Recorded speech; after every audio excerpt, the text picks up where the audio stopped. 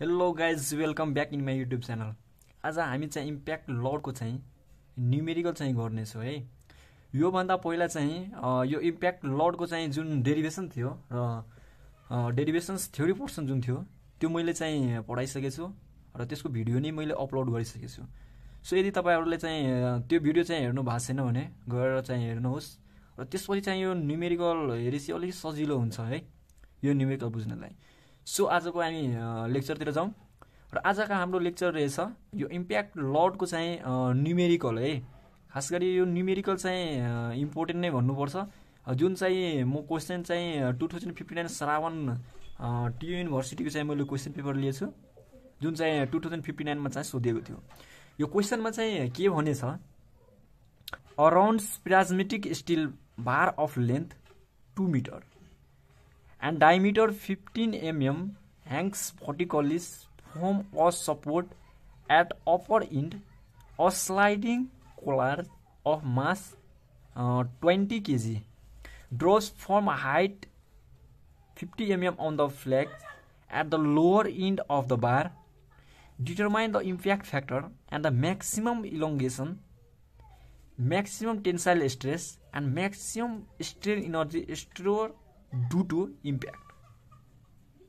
जहाँ चाहिँ हाम्रो E इक्वल टू दिएछ 200 GPa।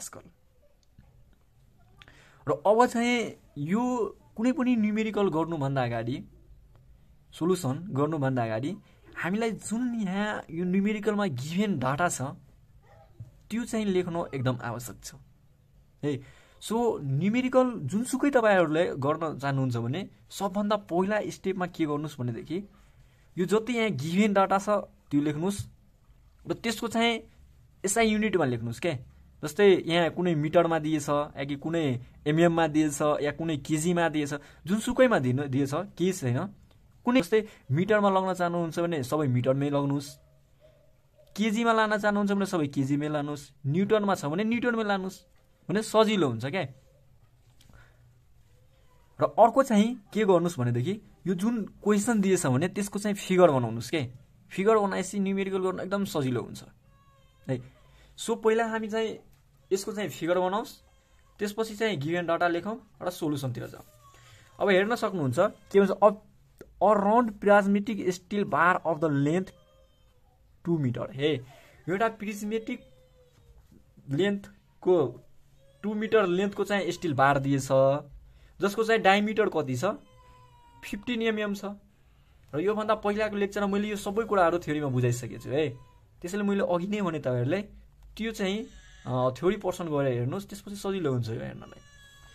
त्यही यो फिगर बनाएको छु, एउटा यो प्रिज्मेटिक स्टिल बार हो है जुन चाहिँ के गरेछु, जसको लेन्थ चाहिँ 2 मिटर छ क्वेसनमा दिएछ र यसको डायमिटर चाहिँ कति छ 15 mm छ।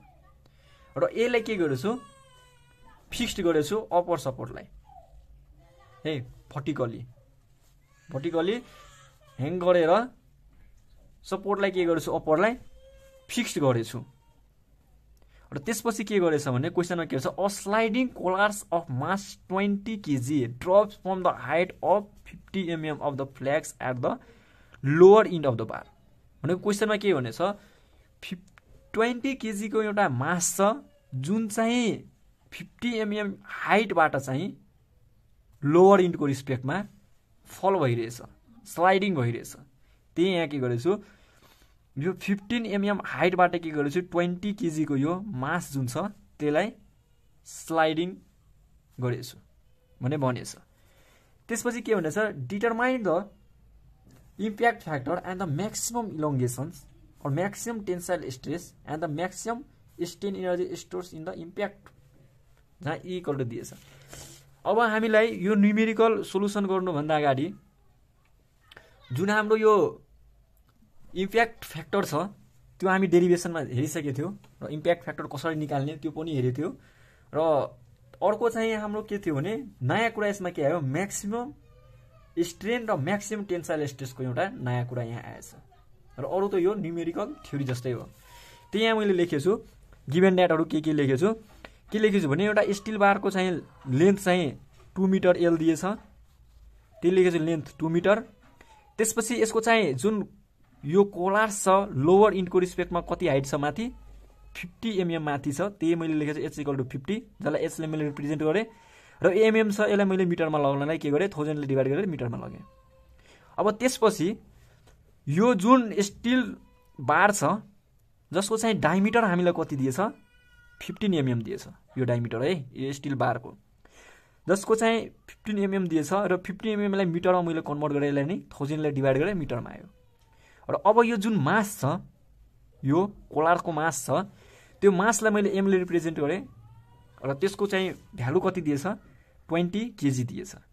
र हामीलाई थाहा छ के इम्प्याक्ट फ्याक्टर हामी जति बेला निकाल्छौँ त्यति बेला के गर्छौँ 1 + √1 + 2h/del(st) गरिन्छौँ र त्यति बेला हामीले del(st) निकाल्नु पर्छ है, डिफ्लेक्सन्स निकाल्नु पर्छ, स्ट्याटिक लोडको कारणले आउने जुन डिफ्लेक्सन छ कति डिफ्लेक्ट भयो त्यो निकाल्नलाई हामीलाई के गर्नुपर्छ त्यति बेला फर्मुला लगाउनु पर्ने हुन्छ। त्यो हामी कसरी लगाउँछौँ WL/AE गरेर हामी के गर्छौँ फर्मुला लगाउँछौँ र त्यति बेला हामीले के चाहिन्छ W चाहिन्छ। त्यो W भनेको यो कोलारको वेट हो भनेपछि यो मासले हामीलाई काम भएन, हामीलाई वेट निकाल्नुपर्छ।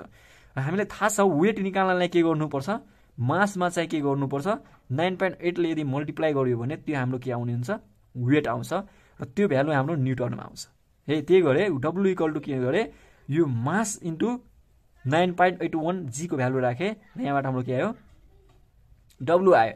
र अब हामीलाई एरिया चाहिन्छ है, del(st) निकाल्नलाई हामीलाई एरिया नै चाहिन्छ भनेपछि यो स्टिल बार जुन छ हाम्रो यसको डायमिटर हामीले कति दिएछ 15 mm दिएछ यो। यहाँबाट हामी एरिया झिक्न सक्छौँ। एरिया कसरी झिक्न सक्छौँ भनेदेखि हामीलाई थाहा छ एरिया इक्वल टु के हुन्छ πd²/4 हुन्छ र यहाँ d को भ्यालु यो 0.0015 राखेपछि हाम्रो एरिया हाम्रो कति आउँछ 1.767 × 10⁻⁴ मिटर स्क्वायरमा आउनुहुन्छ। र हाम्रो e को भ्यालु कति के दिएछ 200 GPa दिएछ भनेपछि यसलाई नै यो भ्यालु हामी न्युटनमा लगेछौँ वेटको र यसलाई मिटरमा लगेछौँ भनेदेखि यो भ्यालु नै हामी के गरौँ न्युटन मिटरमा लगाऊ ताकि सबैको युनिटै एकाइ होस् युनिट होस्। त्यही भएर e को भ्यालु के गरेँ मैले 200 जुन GPa दिएछ यसलाई मैले पास्कलमा लगेँ न्युटन मिटरमा र GPaलाई पास्कलमा लगाउनलाई हामीले के गर्नुपर्छ 10⁹ ले के गर्नुपर्छ मल्टिप्लाई गरेपछि यो के आउँछ हाम्रो पास्कलमा भ्यालु आउँछ। र अब हामीलाई थाहा छ del(st) जुन अघि निकालेको थिए हामी यो यहाँ आउने चेन्जेस भनेको हाम्रो के थियो WL/AE यो वेट इन्टु टोटल कति हो यो लेन्थ L/एरिया इन्टु E गर्यो भने हाम्रो del(st) आउँछ भने थ्योरी पर्सन हामी पढिसकेको थियो। र यहाँबाट W/L/AE गरेपछि हाम्रो के आउँछ del(st) आउँछ र यहाँ W को भ्यालु हाम्रो कति छ 196.2 त्यही राखे र L को भ्यालु हाम्रो कति छ 2 मिटर त्यो यहाँ राखे र AE को भ्यालु हाम्रो कति आएछ 1.76 × 10⁻⁴ त्यो यहाँ राखे र E को भ्यालु हामीलाई कति थाहा छ 200 × 10⁻9 र यसले क्याल्कुलेसन गरेपछि हाम्रो कति आउँछ del(st) 1.11 × 10⁻⁵ मिटरमा आउँछ है। यो मिटरमा किन आयो यो हाम्रो के भइरहेछ भने del(st) चेन्ज इन लेन्थ जस्तै हो क्या। यो टोटल लेन्थ हाम्रो यति थियो त्यसपछि यो वेट हाम्रो खसाएपछि छोडेपछि यसमा कति लेन्थ चाहिँ तलतिर आयो क्या हाम्रो युनिट यो के आउने छ मिटरमा आउँछ र यो युनिटहरूलाई नि तपाईले यहाँ लेखेर गर्नुस् भने लास्टमा हाम्रो के आउँछ मिटर नै आउँछ है। अब हाम्रो del(st) कति आयो 1.11 × 10⁻⁵ मिटरमा आउन के आयो del(st) आयो है मिटरमा आयो। अब हामीलाई थाहा छ impact फ्याक्टरको formula impact factor equal to के हुन्छ 1 + √1 + 2h/del(st) जहाँ h भनेको के हाम्रो हाइट हो लोवरदेखि कोलारसम्मको हाइट भनेको हाम्रो h हो है। र यहाँ h को भ्यालु हाम्रो कति छ 0.05 मिटर हाम्रो h को भ्यालु छ त्यही राखे del(st) को भ्यालु यो राखे र यहाँबाट क्याल्कुलेसन गरेपछि 95.921 हाम्रो के आउने हो इम्प्याक्ट फ्याक्टर आउने हो। अब हामीलाई थाहा छ म्याक्सिमम इलोङ्गेसन्स जुन हामीले डेलले रिप्रेजेन्ट गरेको थिए थ्योरीमा त्यो भनेको हामीले फर्मुला डेरिभेसन गरेको थिए हामी त्यो भनेको हाम्रो के यहाँ थियो del(st) इन्टु इम्प्याक्ट फ्याक्टर भनेको हाम्रो म्याक्सिमम इलोङ्गेसन्स हामी डेरिभेसन गरेर इम्प्याक्टको डेरिभेसन गरेर त्यहाँबाट झिके थिए यो रिलेसन है। म्याक्सिमम इलोङ्गेसन भनेको हाम्रो के आयो del(st) इन्टु इम्प्याक्ट फ्याक्टर र यो del(st) हाम्रो कति आएको थियो 1.11 × 10⁻⁵ र इम्प्याक्ट फ्याक्टर हाम्रो कति आउने भयो 95.921 हाम्रो आएको थियो हे अब यो दुईटैलाई मल्टिप्लाई गरेपछि हाम्रो के आयो म्याक्सिमम इलोङ्गेसन आयो हे हाम्रो म्याक्सिमम इलोङ्गेसन्स आयो। अब अर्को हाम्रो के सोधेको थियो क्वेसनमा म्याक्सिमम टेन्साइल स्ट्रेस हामीलाई सोधेको थियो है। त हामीलाई थाहा छ स्ट्रेसको फर्मुला के हुन्छ स्ट्रेस इक्वल टु हामीलाई के हुन्छ P/A हुन्छ र यो P भनेको हाम्रो के हो यो हाम्रो कोलारको जुन वेट छ यो वेट यो P चाहिँ हाम्रो W होइन है फेरि नझुक्नुस् यो P is not equal to W P चाहिँ हाम्रो के हो W चाहिँ होइन। र अर्को कुरा हामी रिलेसन 3 नम्बरमा एजुम्सन्स जुन गरेको थियो 3 नम्बरमा एजुम्सन गरेको थियो त्यहाँ के गरेको थियो भने डिफ्लेक्सन्स हाम्रो के थियो डाइरेक्टली प्रोपोर्सनल के थियो म्याग्निट्युड अफ एप्लाइड लोडसँग। यहाँ म्याग्निट्युड अफ एप्लाइड लोड हाम्रो कति छ यो केसमा P छ है भनेपछि डाइरेक्टली के हो प्रोपोर्सनल भयो एप्लाइड लोडसँग। र अर्को कुरा हाम्रो के आउँछ भने यो जुन डेल्टा एसटी छ स्ट्याटिक लोडको कारणले जुन चेन्जेस आयो त्यो नि हाम्रो के छ भने डाइरेक्टली प्रोपोर्सनल छ वेटसँग। भनेपछि यहाँबाट हामी के बुझ्यो भनेदेखि यसलाई हामी डिभाइड गर्यो भने P/W हाम्रो के हुने भयो डेल एसटी सँग इक्वल भयो।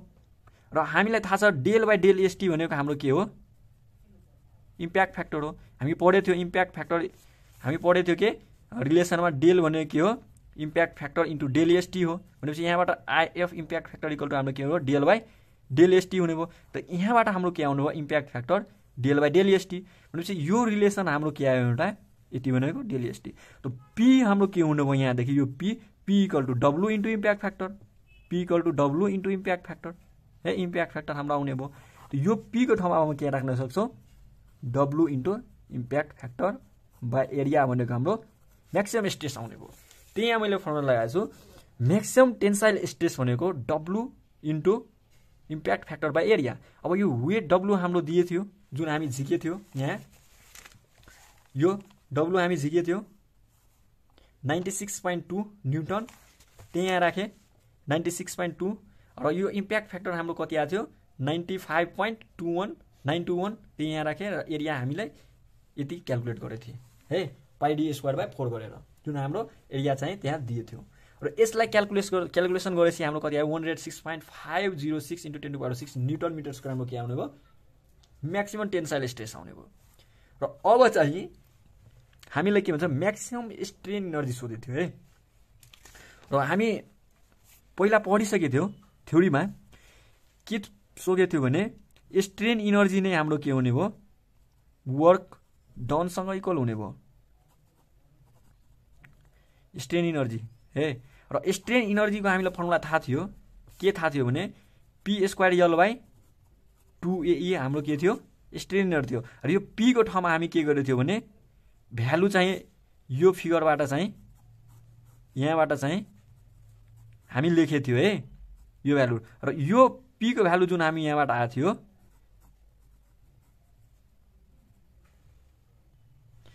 र यो फिगरबाट हामीलाई थाहा छ के थाहा छ भने यो चेन्ज इन जुन यो ओरिजिनल लेन्थ भन्दा यो जुन चेन्ज आउँछ यो P को कारणले यो लेन्थमा यो लेन्थ हाम्रो चेन्ज कति हुन्छ PL/AE हुन्छ है हामीलाई थाहा छ हामी पढिसकेछौँ। र यहाँबाट हामी P को भ्यालु कसरी झिक्छौँ भने AE डेल बाई यो डेल बाई हाम्रो कति आयो L आयो यो P को भ्यालु। र यो P को भ्यालु यहाँ राखेपछि हाम्रो रिलेसन कति आउँछ यो AE डेल²/2L AA क्यान्सल हुन्छ र हाम्रो के आउने भयो यो चाहिँ रिलेसन आउने भयो है किनभने र त यहाँ P² छ यहाँ हाम्रो कति छ यतिको स्क्वायर हुने भयो भनेपछि A² माथि आउँछ तल A छ भनेपछि एउटा स्क्वायर र एउटा क्यान्सल हुन्छ माथि हाम्रो A आउँछ र E डेल²/2L यो हाम्रो स्ट्रेन इनर्जी यहाँबाट हामी यो कुराहरू थ्योरीमै पढिसकेछौँ है। म अहिले यसमा नि तपाईँलाई केही कुराहरू भने र मजालाई बुझ्न चाहनुहुन्छ भने थ्योरी पोर्सनमा जानुहोस् भिडियो अन गरेर हेर्नुहोस् त्यहाँ बुझ्न सक्नुहुन्छ। र त्यसपछि हाम्रो चाहिँ यो भ्यालु एरियाको थाहा छ र E को भ्यालु हामीलाई थाहा छ र यसको नि भ्यालु थाहा छ र 2L को भ्यालु थाहा छ र यहाँ सबै भ्यालु हालेपछि हाम्रो म्याक्सिमम स्ट्रेन इनर्जी कति आयो 10 न्युटन मिटर चाहिँ आयो है। र आजको भिडियो चाहिँ हाम्रो चाहिँ यतिसम्मै हो। र यदि चाहिँ मेरो पढाएको कुराहरू तपाईँहरूले बुझिराख्नु भएको छ भनेदेखि मेरो च्यानललाई सब्सक्राइब गर्नुहोस् लाइक गर्नुहोस् र सेयर गर्नुहोस्। र आजको हाम्रो लेक्चर चाहिँ यही अन्त भइरहेछ इन्ड भइरहेछ। Thank you for watching.